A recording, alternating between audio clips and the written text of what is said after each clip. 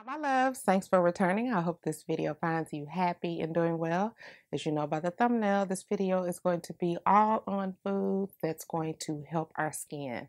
So if you're interested, then just keep watching. All right, so before I get into this video, I want to get a little housekeeping out of the way. If you are new here, my name is Bridget. I do skincare videos, makeup videos with a little bit of lifestyle sprinkled in. So if that sounds like your cup of tea, please consider subscribing to me. I'd love to have you join the family. All right, now that we got that said, I want to talk about some foods that are really good for our skin, that's really going to slow down the aging process and not speed it up. And let's be real, you know, we all age. We're not going to be here forever, but while we are here, we want to have the best skin possible. We want to live our best life possible. So I'm going to talk about some foods. And, you know, historically, you know, I mainly talk about skincare and things like that, but how we treat our body, what we put into our body is just as important. And I really want to focus on inflammation. And you all know that inflammation can wreak havoc on our skin. And anytime that we have an attack on our skin by free radicals, then inflammation occurs. And you may ask, what exactly are free radicals? And I did a video on this some years back, but free radicals are just basically looking to steal an electron from a stable molecule, and you have the stable molecules on your skin. So when the free radicals come, they're missing it, they take yours, and then that is what causes the aging process. That's what causes it to speed up. So whether we're eating foods that have a lot of free radicals or whether we're in an environment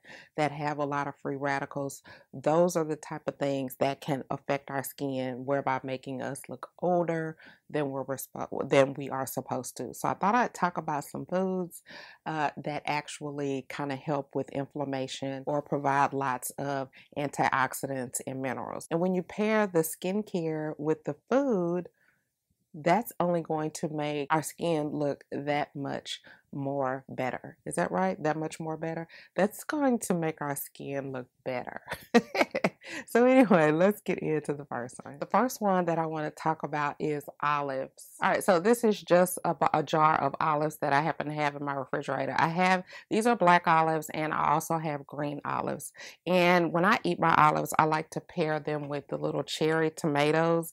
And you may be thinking, ooh, but anytime I'm craving something salty, I just elect for these. Olives have a lot of antioxidants, really good for the skin, and it's going to provide a lot of protection. So if you pair this along with a good skincare routine, your skin will be set. Olives can be used in so many ways. You can put them in your salad, you can put them on your pizza, you can just pop them in your mouth just like I do. You know, there's so many ways that you can eat olives, but olives probably, to me, in my opinion, I think olives probably have more antioxidants or more health benefits in regards to the body. So if you're looking to add an additional food, you might want to check olives out. These are so tasty.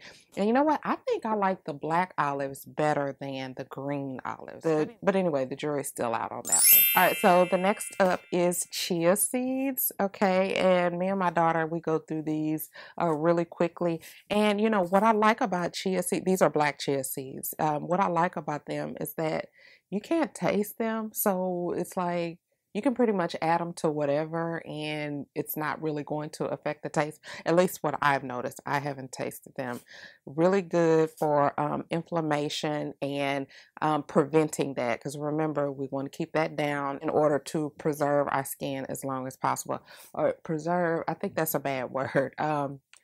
Preserve, I think that's an inappropriate word, but to better take care of our skin, simply like that. But let me know if you've tried the chia seeds before, and if so, do you like them? How do you eat them? And since you've been eating them, what type of health benefits have you seen? All right, so next up I have are beets, and beets are delicious. I grew up on beets, okay? We ate beets all the time. This is another one that's going to help with inflammation, and this is also really good for a workout. Like if you take beets 90 minutes or so before your workout, it will help you be able to, I guess the word is stamina. It's going to help you be able to go a bit a bit longer without tiring out. But beets are so delicious. If you eat beets, let me know how you eat them. You know, as far as me, I can just kind of eat them right out the can because they're so good. I grew up on it. Love beets. If you have never tried them, definitely check them out. And you know, as far as the benefits, there's so many benefits with beets that this is the type of food where, you know, along with the olives, that you could just kind of bear it and just go ahead and eat it just because of all of the good health benefits. All right, so next up is ginger, and I have some ginger here. And this, I really like ginger. It has like a sweet, spicy taste to it, and you can kind of, I like to slice it up really thin. And sometimes I'll just eat it like that, or I might put it in water and boil it, or, you know, just kind of eat a little bit of it with some rice. There's so many different ways, but this is excellent for inflammation, and it's got so many other health benefits to it. And y'all just remember the foods that I'm going to talk about, they could be incorporated daily just as a snack as you go. And again, with you incorporating foods that are going to help with inflammation, reduce that, which in turn is going to have your skin looking better. Plus having a really good skincare routine, plus other things. You know, I'm going to get into all that other stuff, but you'll really be able to see a difference. It's just a matter of, you know, discipline. And have I mastered that? No, I haven't mastered it. No, would I like to master it? Yes. Do I eat these foods? Yes. My problem is I just kind of tend to eat too much of it. But anyway, I digress. If you like ginger and you have different special ways that you cook it, let us know down in the comments. I'd love to hear about it. All right, next up, please don't say yuck. Please don't say gross. Please, please, please. But sardines. Yes, ma'am. Sardines. Sardines. Good for inflammation. You know, you don't want to eat it, you know, too much of it, but these are really good for inflammation. Surprisingly, sardines, you know, you know, people may think, oh yeah, but they're a tasty little snack. Really low on calories. You could kind of get a can like this, maybe eat half a can and some wheat crackers, or if you do eat whatever kind of crackers, just have a couple and let that be it. But sardines, excellent for inflammation. Let me know if you eat sardines or if you just kind of think any kind of fish is disgusting. I personally like fish. I like seafood.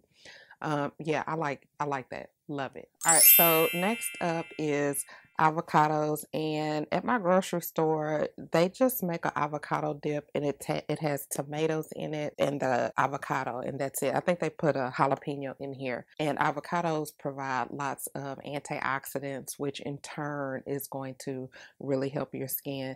This is really good. I typically like to eat them with chips. I eat it sparingly. You know, as a little snack, I might eat a corner of it, and then a couple hours later I might eat another little corner, and then that's it until the next day, because we all know that avocados can be very, very fattening. And then the last one that I want to talk about, I don't have any of them, but walnuts. Walnuts are good. Walnuts are really good in brownies. I love walnuts in brownies. Let me know how you eat walnuts. Now, walnuts are very, very fattening, so you kind of gotta, I'll eat them, but I just don't keep a lot of them in my house because I like them and I can see myself eating a lot of them, and you know, things just getting out of control. Things are already out of control. But that would just be to, you know, add fuel to the fire. But walnuts are really good for inflammation. If you eat walnuts, let me know. I know you can add them in your cereal or in your salad, or you can eat them solo. Just let us know how you eat your walnuts. So that's it, short and sweet. Those are all of the foods that will help our skin, either by providing lots of protection through antioxidants or by preventing or slowing down inflammation. All of these are good. Let me know if you eat any of these. Also, let me know what you're eating to address inflammation, and also what you're eating that has lots of antioxidants in it. I'd love to hear about it. Thank you so much for tuning in, and until my next video, smooches.